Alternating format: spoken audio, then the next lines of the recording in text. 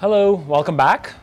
In this video, we're going to graph y equals the absolute value of x plus 1 by point plotting. And just to remind you, for point plotting, we choose sample x points and evaluate the function, the given function at the sample points, so that we get points in the xy plane. And we sort of like connect the points by a smooth curve to get to the graph of the given function. So for the absolute value function, I chose integers for sample points just to make the life easier.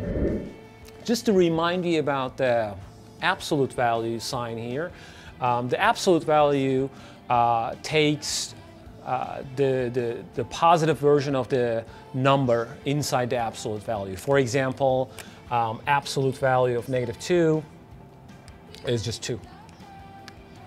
And absolute value of 0, since 0 does not have any sign, so it's just 0. And if you take the absolute value of a positive number, it's just going to be the number itself too. So eventually you get always positive numbers in the output. And I did the function evaluation. I'll just do one sample one for you for let's say x equals -2. The corresponding y value is going to be -2 plus 1 in the absolute value, which is -1. Okay? And the absolute value of a negative number is the positive version of that. So I did it for all 6 sample x values. I got the y values to be 1, 0, 1, 2, 3, 4. So now I have pairs here, x and y pairs. They define points. So what I do is I mark them in the xy plane. For example, if you go at -2 and 1 here, so you're going to find a point where x entry is going to be -2 and y entry is 1. So here we go. This is the point. I mark it. And for example, for this one, 3 and 4, x is 3, y is 4. Here we go. I have x equals 3 and y equals 4. I mark this point.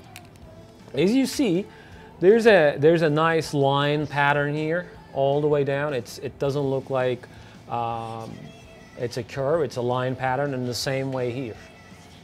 And if you in fact connect those dots by a line, as you see, you get a broken line. All right, that is the end of the video. Thanks for watching. I'll see you in another video. Bye.